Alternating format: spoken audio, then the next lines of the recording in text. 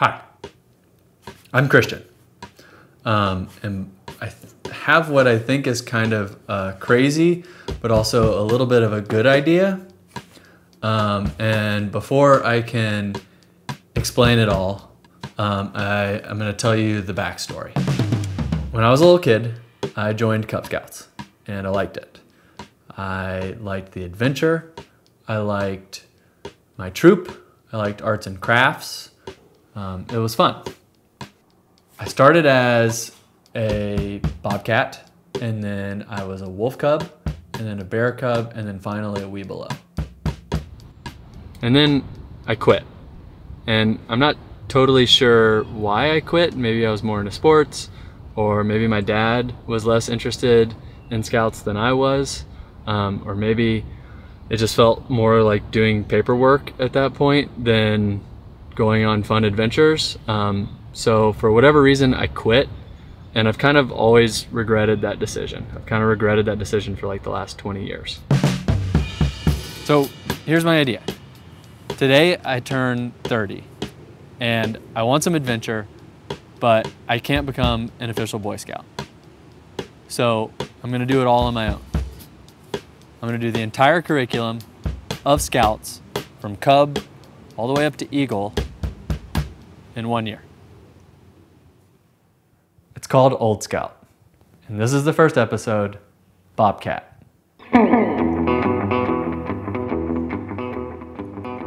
Up until the mid-60s, there weren't super strict age limits on scouting, so you could actually become a scout as an adult. Then they changed some of the requirements, which made it virtually impossible to advance through Eagle Scout and complete Boy Scouts after you turned 18. So as a 30-year-old, I can't actually become an official Boy Scout, which is fine because I'm less interested in the official title of Boy Scout and more interested in having the fun adventures and earning merit badges and all that kind of stuff. So in accordance with that, our Old Scout curriculum is less like the 2018 ranks and requirements and more like a customized version of the ranks and requirements from the 40s, 50s, and 60s. It's more our Old Scout curriculum and less the official Boy Scout curriculum. Also, just the books and badges and all the little tiny things from then are prettier, and the requirements are frankly a little more dangerous and fun. So with that said, here's how it'll all work. Today, I'll start Cub Scouts and hopefully earn my Bobcat badge. Then over the next month or so, I'll work towards the next rank of Cub Scouts, my Wolf badge. Then my Bear badge, then my Lion badge.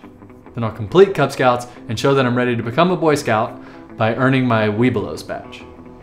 Again, this is how it worked in the 50s, and pretty different than how it would work if you joined today or when I originally joined in the 90s. So then it's on to the real deal Boy Scouts. I'll start by earning the rank of Tenderfoot, work through the requirements to become a second class scout, and then a first class scout. We'll be doing a lot of camping and hiking during this part. After that is when I'll start working to earn my merit badges in order to achieve the ranks of Star Scout, Life Scout, and eventually Eagle Scout. Then I'm done. Then I turn 31, and I go back to doing 31-year-old stuff again. This is Julie's and my studio. This is our progress chart for the Wolf badge. It's a dodecagon. Here are all our merit badge books: bird study, camping, cooking, first aid, life-saving, pioneering, safety, and many more. Here's our wolf book. Here's our bear book. Here's our lion book. Here's a cook kit. Standard issue. A wooden kazoo! Official Scout canteen. This is my uniform.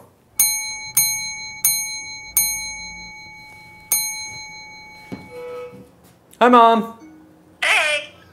You're in the shirt. Yes. So, thank you for making me this shirt.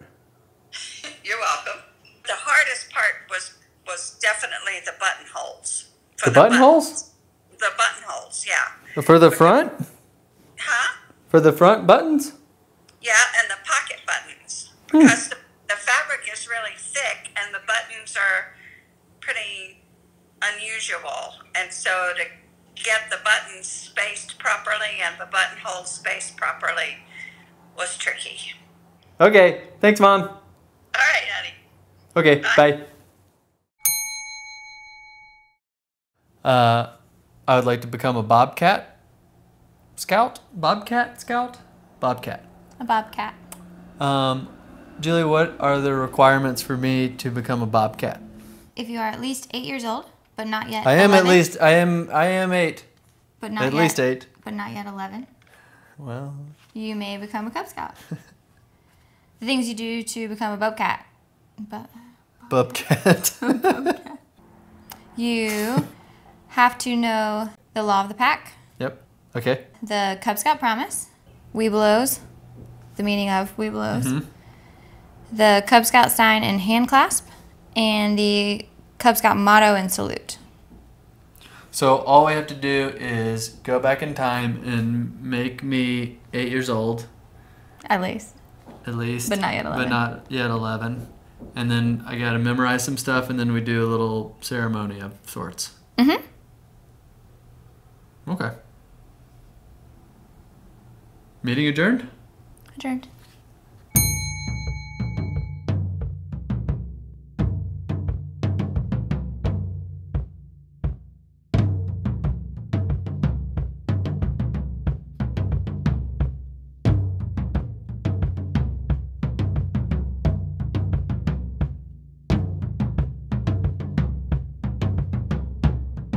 So in measuring, it's 14, what? So, but these, like, it's gonna be ovular rather.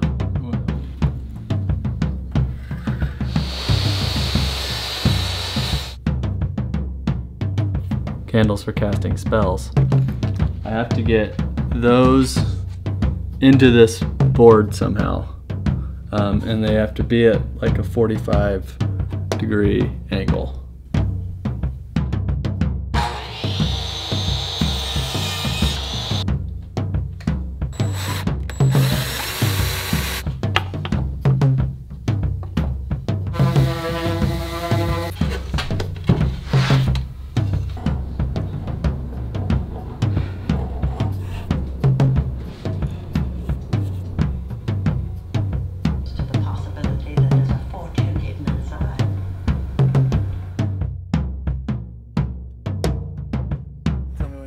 All right, ready. And now we present a very serious Bobcat ceremony. Let us begin. These 3 candles represent the Cub Scout promise. This is a promise that binds all Cubs together in a common good. It is through this promise that we are guided and directed. However, the promise is made by each Cub, and it is up to him to see that he follows it. I now light the white candle.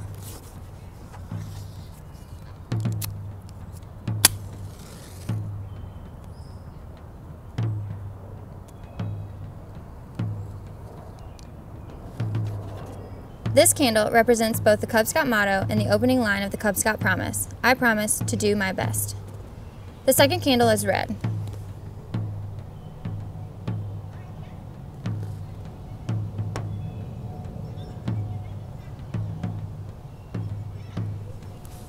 The same color of the blood of the Cub, who promises to follow the first part of the promise, to be square.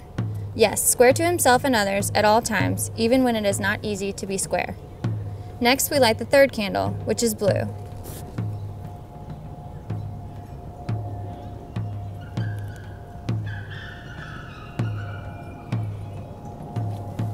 Blue stands for loyalty and obedience. You must learn to obey before you can expect others to obey you. This candle stands for the second part of the promise, to obey the law of the pack. Together, the 3 candles represent the Cub Scout promise. Please repeat after me. I promise to do my best. I promise to do my best. To be square. To be square. And to obey the law of the pack.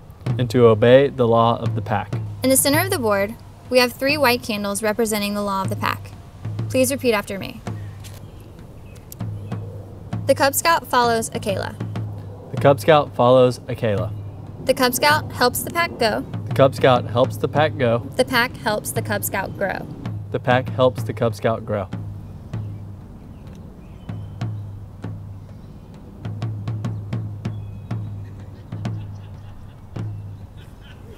The Cub Scout gives goodwill. The Cub Scout gives goodwill. In Cub Scouting, a Kayla means good leader and represents anyone who has shown that he or she is able and willing to help you. Most good leaders have first learned to be good followers. That's why the first part of the Law of the Pack asks you to learn to follow. Follow those you can trust. The Law of the Pack, in brief, signifies that a Cub Scout follows, helps, and gives. Have you mastered the Cub Scout handshake? I have. Please perform the Cub Scout sign and explain its meaning. The two fingers represent the two parts of the promise: to be square and to obey the law of the pack. Correct. The three closed fingers hold an additional secret meaning: fair, happy, and game, which you can also remember through the three white candles. Please perform the salute. What is the Cub Scout motto? Do your best. Yes. Another boy may do something better than the way you do it, but if you do your best, you need not be ashamed. You have shown that you have learned those things necessary to become a Bobcat. This Bobcat pin will let all your friends know that you are a Cub Scout. Wear it with pride.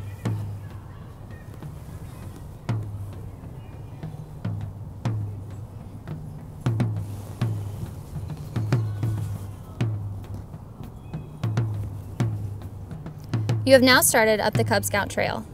You may light the Bobcat candle.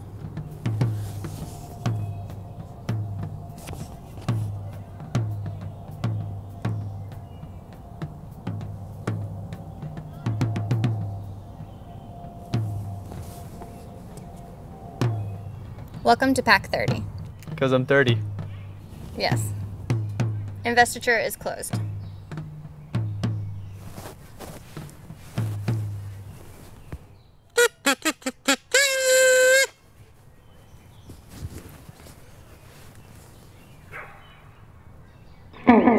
Cut. Did you just add that? What was that? I did.